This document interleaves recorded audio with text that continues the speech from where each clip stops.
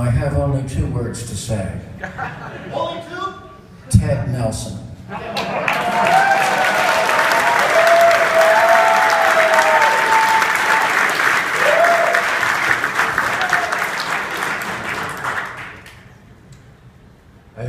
I asked Lee how long I could speak, and he said 15 minutes. So I timed this out to exactly 15 minutes, speaking rather rapidly.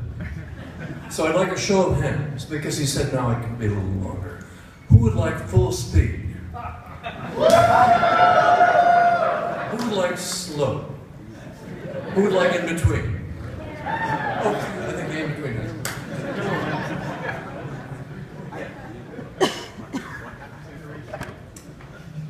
I want to thank Lee Felsenstein for inviting me, and thank my wonderful wife, Marlene, for making everything possible.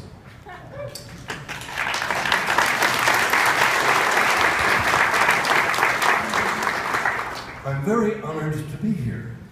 Amazed to be asked. I had no idea of any connection to homebrew until Lee invited me. I was never at a meeting. But it seems many of you will remember this book. Yay!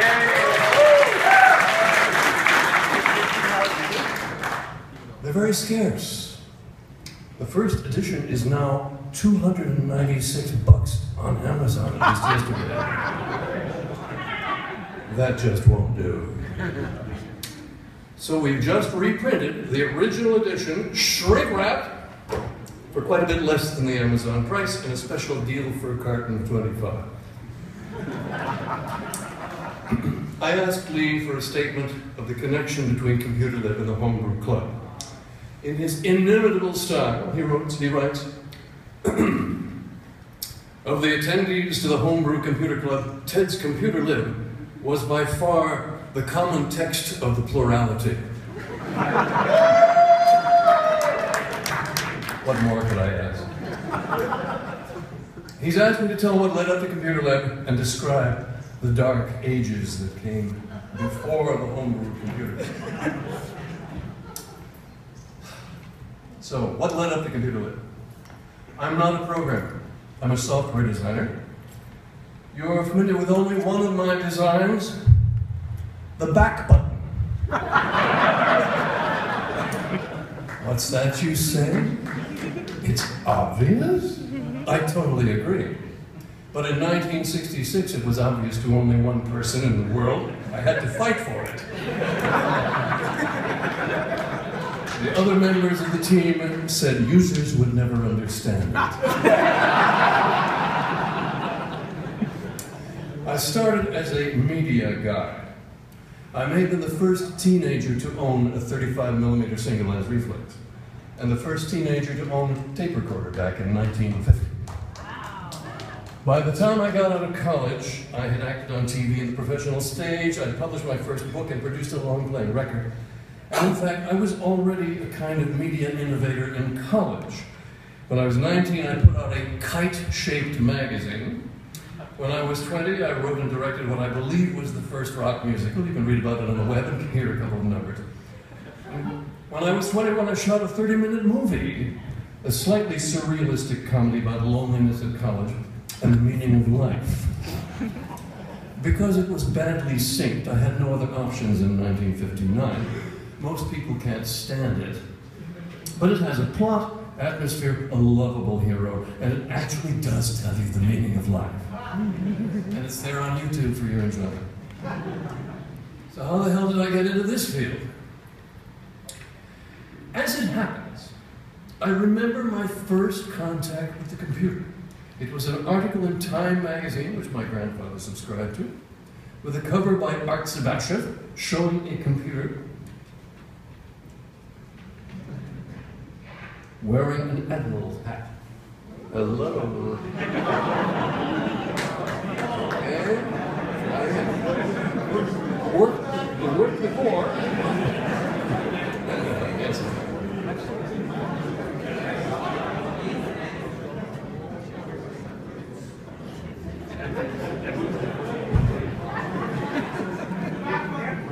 Back button. Okay. Anyway, you saw it for a moment. Should I reboot?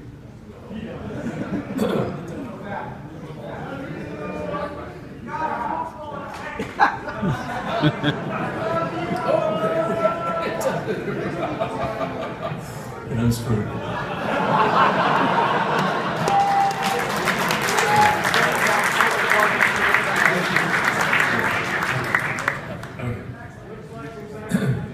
Still not picking up.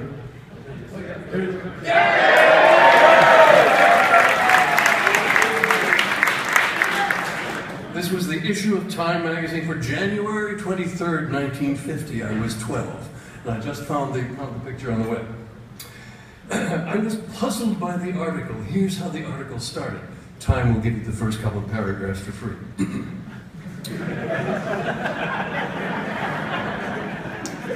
On Oxford Street in Cambridge, Mass, lives a Sibyl, a priestess of science. Skipping a little, she is a long, slim, glass-sided machine with 760,000 parts, and the riddles that are put to her and that she unfailingly answers concern such matters as rocket motors, nuclear physics, and trigonometric functions. I could not fathom how a machine could do all that. A year and a half later, in the fall of 1951, my grandfather and I went to an exhibit of Da Vinci models at the IBM showroom on Madison Avenue. And there we walked through the IBM SSEC, the Selective Sequence Electronic Calculator. As I recall, its 10,000 or 12,000 vacuum tubes glowed blue. But I still didn't know what the hell it was about, or that selective sequence meant that they had just added branching instructions. 9 years later, in graduate school, I took a computer course and went crazy. Everything I'd heard about computers was a lie. They weren't mathematical. They weren't scientific. They were electric trains you could run in circles. You could put screens on them with interaction. I was a movie guy. That was all I needed to know. I said, I can do this. Within months, I'd come up with the idea we now call the World Wide Web, but with a twist. The documents had to be connectable side by side and comparable side by side. That was the new literature I foresaw. And because people have such a difficult time imagining it, let's just see what it would look like if it existed. Here we have a document in 3D. We've got some OpenGL happening here. We've got two front pages. The one on the left with the larger type is the current page. The one on the right with the lesser type is the companion page. And you see, every quotation is connected, as it should be, to its original context. In the beginning, God created the heaven. Let's get closer. In the beginning, God created the heaven and earth. And that is from... And that is from the King James Bible. Oops. Next one down. Adam and Lilith immediately began to fight. I can't get into that. She said, I will not lie below. What is that from? That is from the alphabet of Ben Sira. And so, in this imaginary space, which of course is impossible to program, we see the connections coming up side by side of links and transclusions. That is the same content visible in both places. Now, I coined the word transclusion. It's become widely used. What I mean by transclusion, Xanadu transclusion means you can see the original context side by side. But of course, this is impossible. Anybody knows that.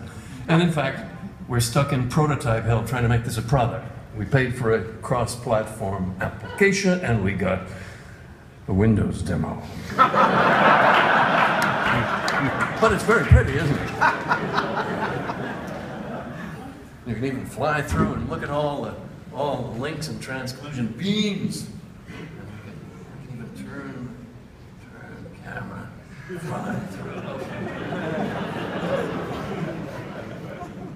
Watch this. We'll just watch the back ones as we go up and down.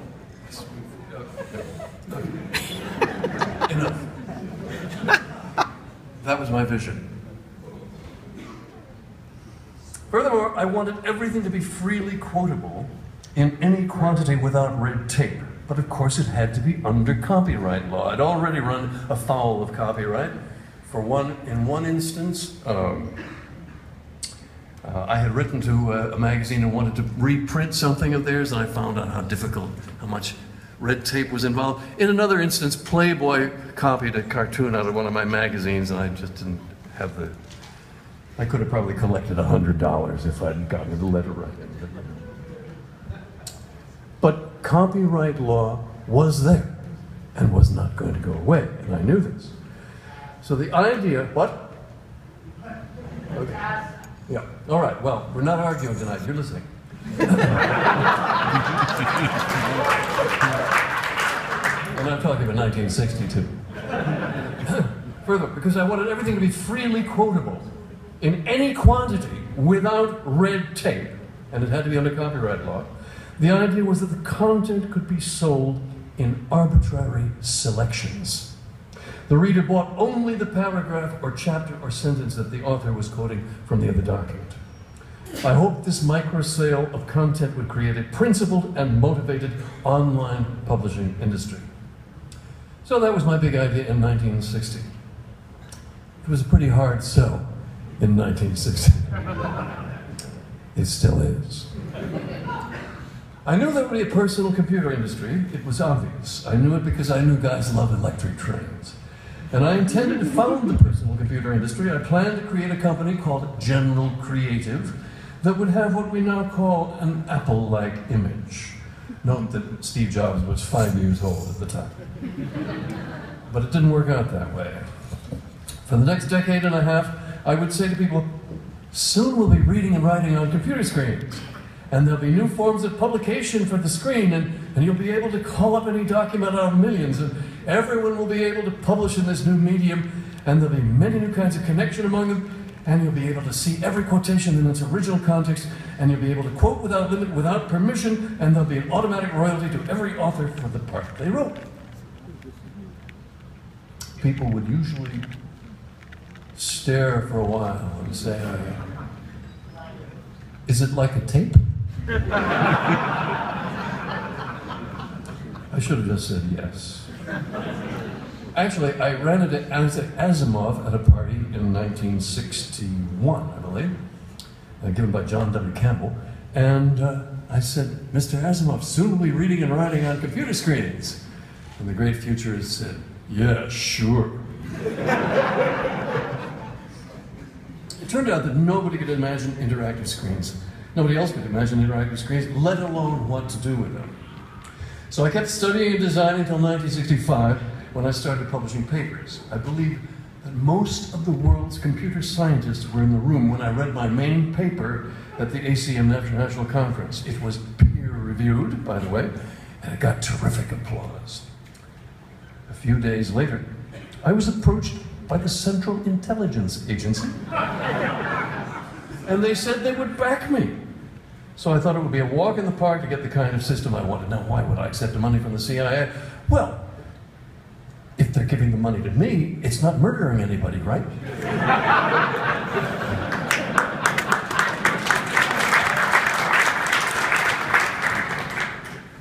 But that backing turned into repeated requests for proposals, and I found myself in what Hollywood calls development hell. Trying to get backing and keep the project to its original vision if you do get backing. I should point out that even the great Douglas Engelbart, after his fabulous demo in 1968, soon was thrown into development hell for the rest of his career, 30-odd years. So it hits all of us. It can. If I had known there would be no hope for the path I'd chosen, I would have made a beeline to Roger Corman, the great producer of cheapo movies, and broken into the field I loved with him, as many did, and maybe come back with money of my own. Yeah. Unfortunately, I stayed in the computer field.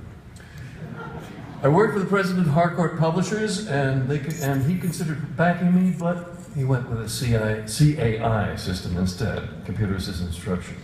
I worked on a hypertext system at Brown, and for my pains was pushed out of the field I had founded.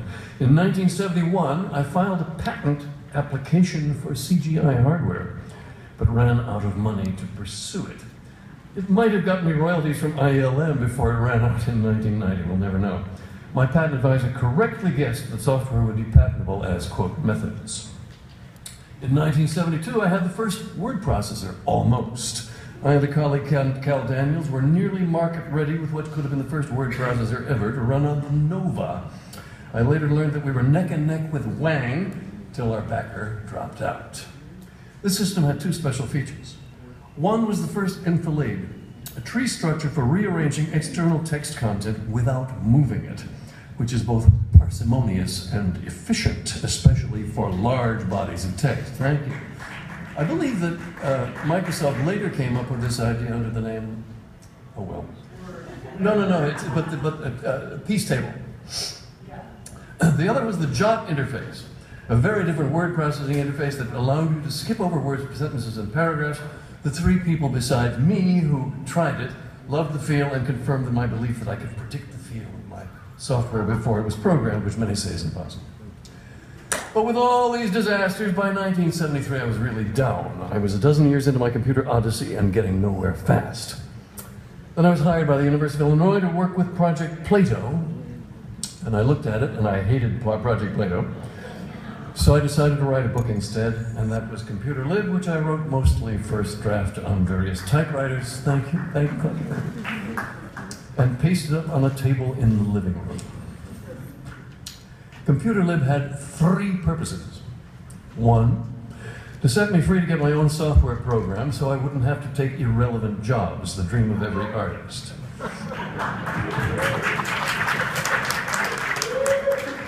Two, to find backing for my software designs, some of which I laid out in detail, involving parallelism and side-by-side intercomparison, especially my Xanadu document design, developing from that original vision of 1960 of side-by-side intercomparison and micro-sale of content. Thank you. Gee whiz. This is like a national political convention. And then, of course, the official purpose of the book. 3, to proclaim a new era of interactive computing and graphics so the public would understand. Oh, gosh. None of these purposes succeeded. As far as I'm concerned, Computer Lib was a complete failure. As to Objective 1, financial independence, Computer Lib sold 50,000 copies, but I didn't see the money and was not in a position to sue the distributors. As to Objective 2, backing for my designs, nothing happened on the horizon. I was still very naive about backing. Nobody seemed to understand that I had any technical smarts despite all the technicalities I explained, and nobody gave a hoot about my designs.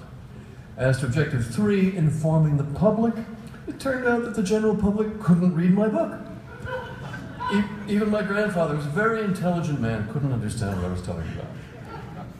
But Computer Lib showed people in a number of fields that they were part of a new wave that would sweep the world.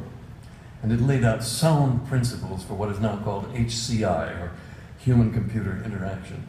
Should be called human construct interaction, since the computer has no nature. It's the constructs we apply to it. And Computer Lib inspired a lot of other people to implement their designs. I would feel better about this if my designs had been implemented too. I believe that if Computer Lib had succeeded, it would be a far different world today, not just a different computer world. I'll skip the rest of the story. I fight on. I pretty much let go of every other objective except decently connected documents, rather than today's model of decorated rectangles, the costume party of fonts, and the retrograde simulation of paper, the nadir of which are e-books. Still trying to make a product out of Xanadu space, which I've shown you. It has now, by the way, been transcoded from C++ with some rather ghastly, ill-chosen optimizations and has now been transcoded to Python, and the tentative plan is to put it out under GPL and a private license. I've kept on because I believe the human race needs parallel documents and decent workflow.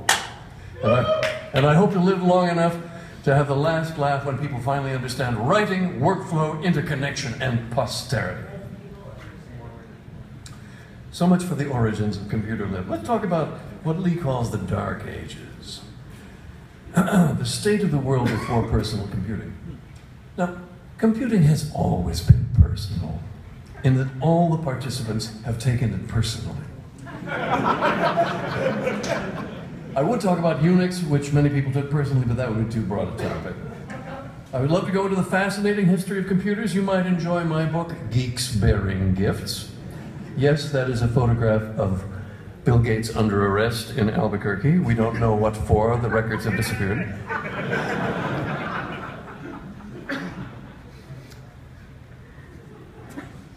Perhaps you know how IBM began. Herman Hollerith, a mining engineer living in Manhattan, now that's suspicious already, got into electrical counting, and I believe his punched cards were used in the census of 1888. His company went on to become International Computers and Tabulators, and that became IBM, International Business Machines, under Thomas J. Watson, a ferocious salesman and righteous preacher type. Now, most people think the first computer was the UNIVAC.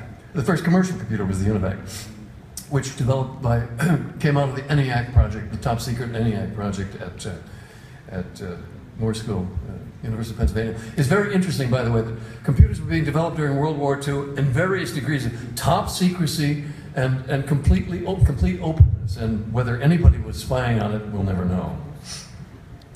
Anyway, most people think the first commercial computer was UNIVAC. Actually, the first commercial computer was produced in Nazi Germany by Konrad Zuse, a great computer scientist insufficiently recognized. I should stress that Zuse had clean hands, unlike von Braun. So UNIVAC was the first commercial computer company in the USA. And in its signal first public appearance, UNIVAC predicted the 1952 election correctly. Interestingly, John Mauchly wrote the code while he was forbidden to enter his own company because he was under scrutiny for left-wing connections. It was still the McCarthy era. But IBM took over with their ferocious sales and extraordinary corporate culture. My wife was at IBM in the 60s and found it a wonderful experience and a fabulous working environment. But IBM perfected a remarkable system of corporate capture. They would train the computer department of the company whose members then became the loyal slaves of IBM, totally opposed to any competitive equipment or software, which, if introduced, would lose those employees their expertise and job qualifications. So IBM was deeply entrenched wherever it sank its roots. In recent years, Microsoft and Adobe, among others, have re-implemented this system of captivity. There were other computer companies, DEC, which pioneered the mini-computer and graphical screens, marketed to engineering departments.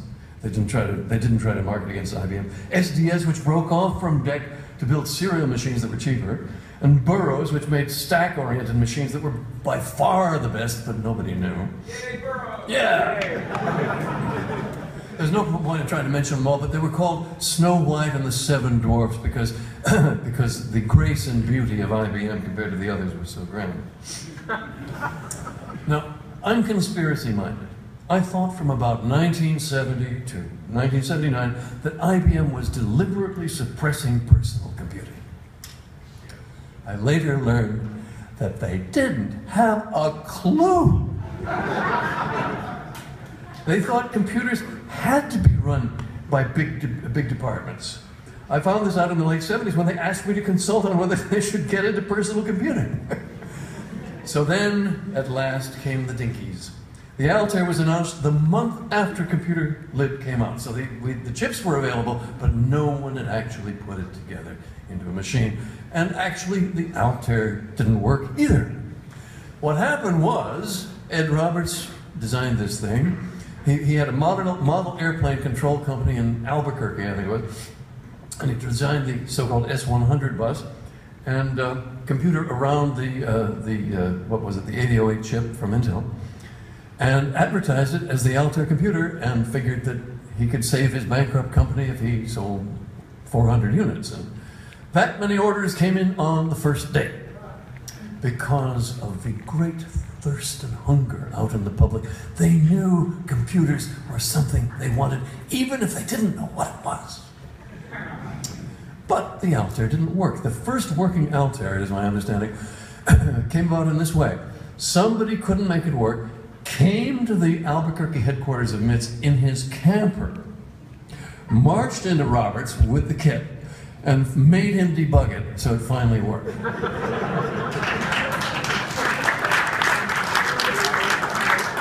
And then came processor technology and IMSI and all the rest using the S100 bucks. And I thought that was going to work well. Anyway. So the Dinkies became the lifeblood of the HomeBrew Computer Club. This is my understanding. I wasn't here. That era of hope and joy was our Arab Spring.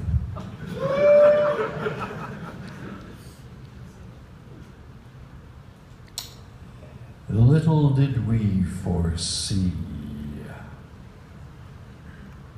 that the Xerox PARC model would lock down the world with the so-called modern GUI, a fig leaf on the operating system which prevents almost anything, and the modern GUI which has convinced the world that the purpose of computers is to simulate paper and its decorations. And little did we foresee today's ignorant rabble reveling in social media, or today's online monopolies, or today's nightmare honky-tonk prison of online bread and circuses and playlists. Thank you very much.